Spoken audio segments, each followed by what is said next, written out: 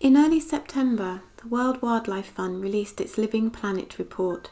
Its headlines were that population sizes of mammals, birds, fish, amphibians and reptiles have seen an alarming average drop of 68% since 1970.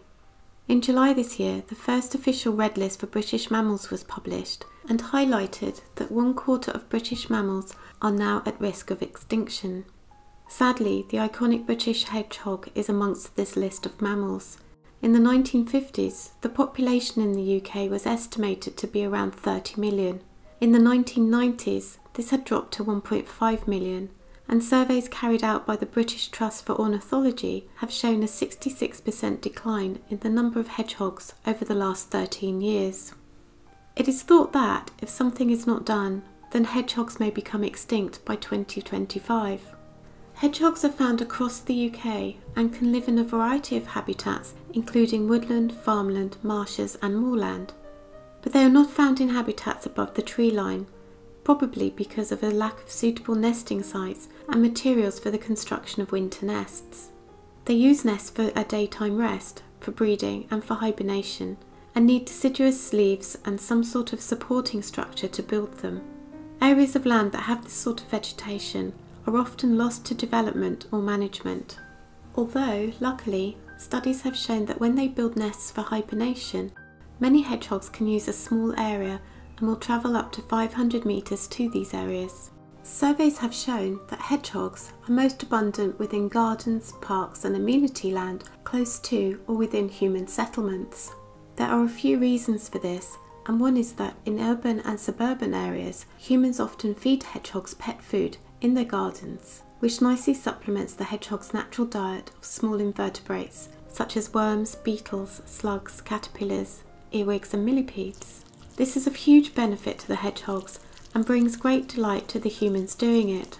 My parents are such humans, and they have some lovely video clips of the hedgehogs coming for their evening feed.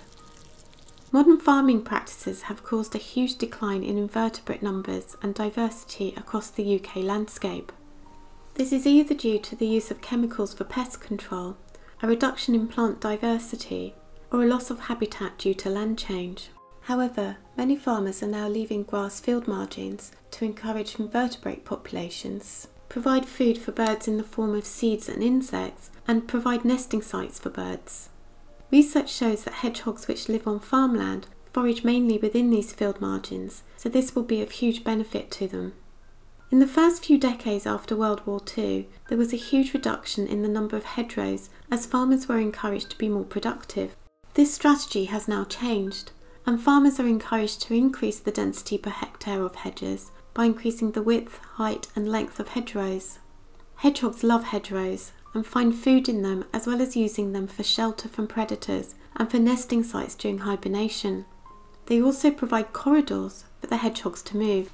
Hedgehogs need to roam widely for food and mates, but like to come home to a particular home range. Fragmentation because of roads and other features, such as land conversion, act as a physical or behavioural barrier to this foraging way of life. As well as making it difficult for the hedgehogs to access food resources and find suitable nesting sites, it also prevents gene flow between populations and increases the probability of populations becoming locally extinct. Hedgehogs are also frequently run over on roads, and it is believed to be an important factor in the decline of the number of hedgehogs. In Britain, traffic on major roads has increased by 9.5% since the year 2000, and is expected to grow an estimated 17 to 51% by 2050. It is estimated that between 167,000 and 335,000 hedgehogs are killed annually. There is a low probability of hedgehogs being killed during the winter, as they hibernate October-November time to March-April time. They are most active between March and October, and this is when they are more vulnerable to collisions with vehicles, particularly when juvenile hedgehogs move from the area they were born in. A study has shown that hedgehogs are most likely to be hit by vehicles in small villages and towns and the suburban areas of large cities. To help mitigate these deaths by collisions, a new road sign has been designed to warn drivers that they are in an area where hedgehogs and other small mammals could be crossing. Another strategy is to reduce the speed limit in these areas. The The final reason for the decline of hedgehog numbers that I would like to discuss is that of predation by badgers. Badgers are another iconic British species, and despite the culling of them, due to them allegedly transferring TB to cattle, their numbers have doubled over the past 25 years. A number of studies have shown that badgers negatively affect hedgehog numbers by direct predation on them and through competition for food resources. Hedgehogs tend to find places to live that are away from badger sets, but not always, and they do coexist in some areas and have done historically. It is obviously a complex relationship which needs more research. One thing that is certain is that hedgehogs prefer to live in areas that have some form of human habitation rather than the wider countryside. This could be due to more food being available for them from helpful humans or from the reduction in the number of badgers. So what can be done to help save the British hedgehog? I have touched upon some of the things that farmers can do, and the People's Trust for Endangered Species and the Hedgehog Preservation Society are funding research to enable them to give farmers and landowners advice about managing land sympathetically for hedgehogs.